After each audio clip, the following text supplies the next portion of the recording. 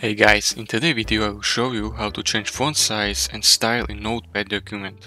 Click on the search button. In the search box, type Notepad. Click on Notepad from display list of results. In Notepad, click on the File menu and open the file you want to edit. Now to change the font style and size. Click on the Format menu and select Font. In the Font dialog box, make your selection from the font style and size. A preview of how your text will look will appear under Sample. Once you finish making font selection, click on OK to save any applied changes.